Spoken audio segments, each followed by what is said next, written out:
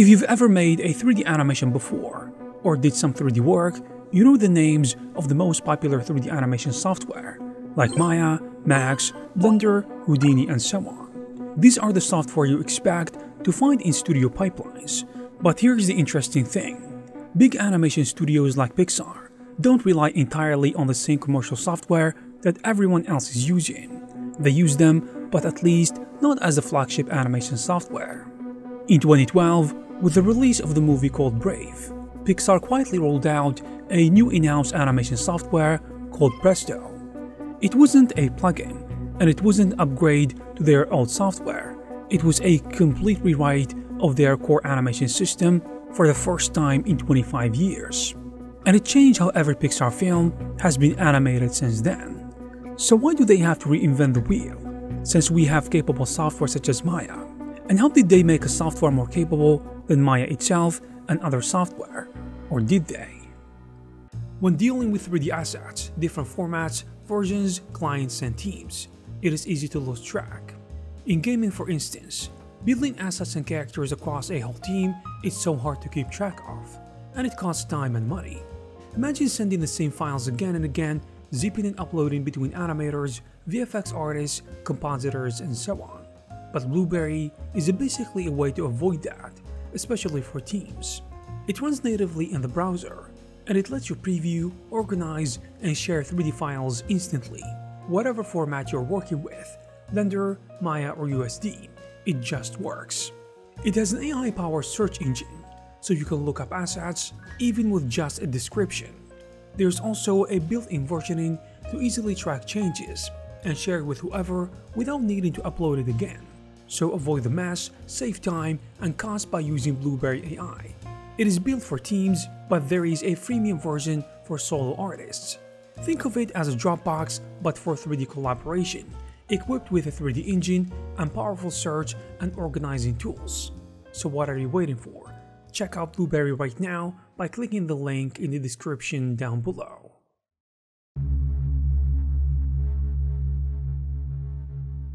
Pixar actually used Maya for years, but not for everything.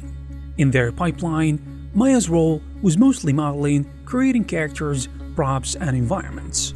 Once models were built, the actual animation work happened in Pixar's proprietary system called Menvy, also known as Marionette in public interviews. Marionette has been in use from Toy Story in 1995 all the way through Toy Story 3 in 2010. Over that time, it had been adapted to handle increasingly complex films. For example, when The Incredibles needed Elastigirl's body to stretch in ways the original system couldn't handle, Pixar's engineers added that ability directly into the software. That level of customization was a big reason Pixar didn't switch entirely to Maya, or another off-the-shelf program. You see, commercial tools are closed source, so you don't simply re-engineer core features overnight. But by the late 2000s, Marionette was built on a codebase over 2 decades old, and expanding it had become difficult, and big changes risked breaking the entire system. At the same time, Pixar's films were growing in scale.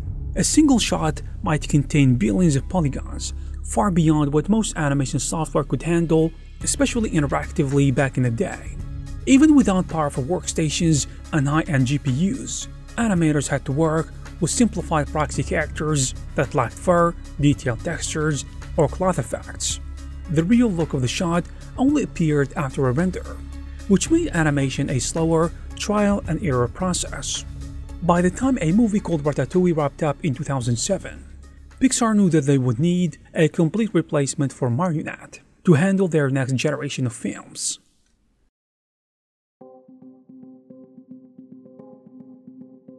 Maya is extremely capable, there's no doubt about that. So you might wonder why they didn't rely on it directly. Well, Pixar's demands go well beyond the average production. They needed animation tools that could show characters in millions of hairs or complex clothes in real time, in addition to supporting numerous scene files and allowing deep customization of rigs. Maya's rigging and deformation system is actually pretty good, but it didn't meet Pixar's desire of class system for rigs. The ability to create a master rig and propagate changes to hundreds of variant characters. In addition to this, Large crowd scenes or productions with many costume variations made that kind of system actually essential. Pixar also had to consider how much control they had over their own tools. You see, relying entirely on Maya for animation meant being tied to Autodesk release schedules in addition to their priorities. Adding a new deformation method or integrating a custom simulation tool, for example, would require Autodesk cooperation, or building complex plugins that could only go so far.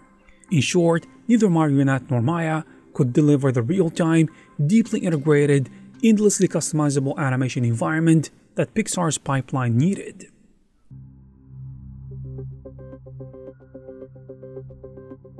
Right after Ratatouille, Pixar started a multi-year project to build a new animation system from the ground up. Internally, it was called Presto, named partly after Pixar's 2008 Vegetation-themed short film. The development team, led by engineers like Dirk van Gelder, spent about 5 years creating it. They even collaborated with Autodesk to ensure it worked smoothly with Maya, especially for modeling. But the goal for Presto was to become the central hub for rigging, animation, layout, and simulation. The plan was to keep the most efficient workflows from Marionette while replacing the entire underlying codebase. This would remove the technical limitations that had built up over 2 decades, while also allowing the system to grow for years to come. Presto debuted in production on Brave. This meant that the film's animators, riggers, and simulation artists were using an entirely new code system, which was a big risk, but one that Pixar considered necessary.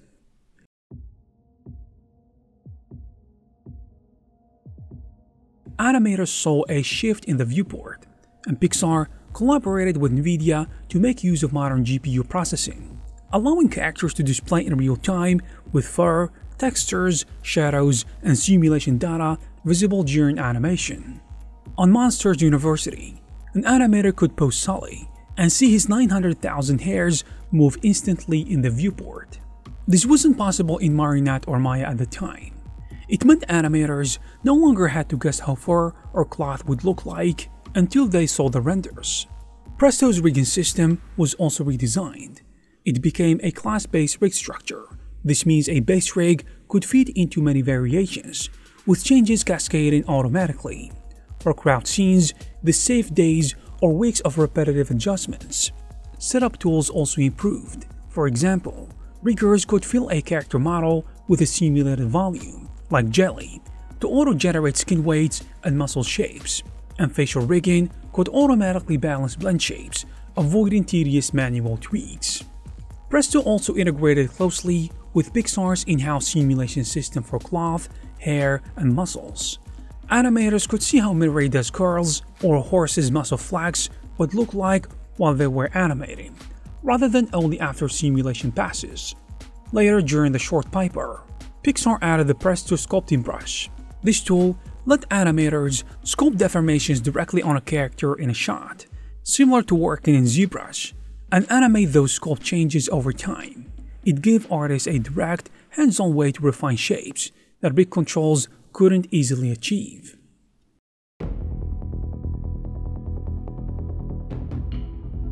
Early versions of Presto couldn't make multi-artist collaboration on the same scene, at least not easily. Pixar solved this by developing Universal Scene Description, or USD for short, which has since been open sourced and adopted across the whole industry.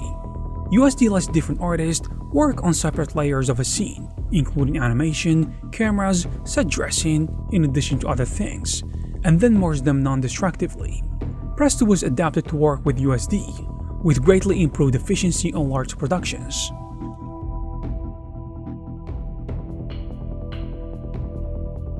Brave was Presto's first test in a feature film. The film's complex hair, cloth, and character rigs pushed the software from day one. Pixar had said the characters in Brave were the most complex they'd ever made at the time. On Monsters University, Presto's strength became even more apparent. Animators could work with multiple fully detailed characters in the same shot, with real-time shadows and simulations visible. This sped up the creative process and reduced technical surprises late in production. Also, Inside Out used Presto's capabilities to push exaggerated squash and stretch character designs while keeping everything visible in the viewport. In addition to this, Finding Dory handled vast underwater crowds, and Piper relied on the sculpting brush for ultra-precise feather animations. By 2018, the Academy of Motion Picture Arts and Sciences recognized Presto with a Technical Achievement Award, noting how it had significantly increased animator productivity.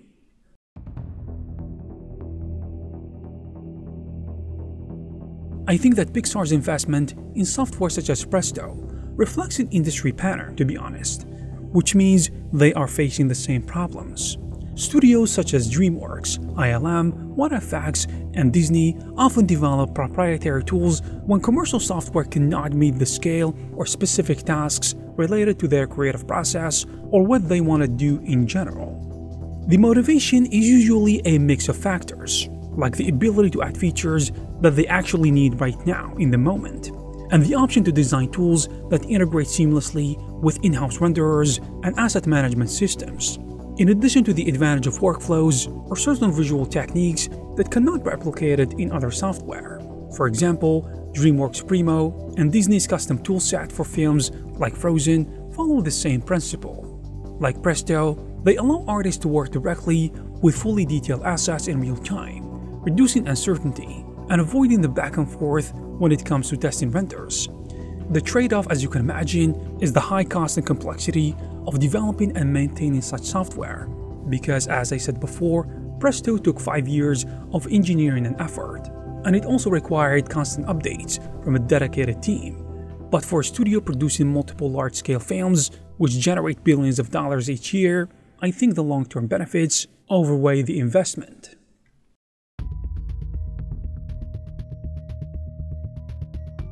Since Brave, every Pixar feature and short has been animated in Presto. The software continues to evolve, which is expected, with new features like machine learning-assisted posing and improved cropped animation tools which are being previewed at industry events.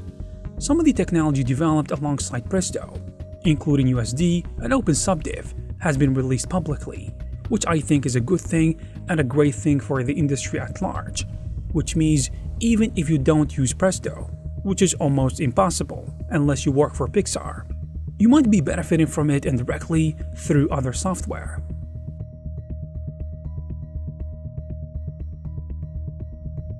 So the general consensus is that Presto isn't about replacing Maya for the sake of being different. It was about building an environment where Pixar's animators could work directly with the full complexity of their characters and scenes, without technical barriers slowing them down. And there you have it, guys. If you like this video, please give it a thumbs up.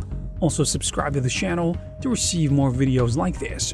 Thank you guys very much for watching, and I will see you in the next one.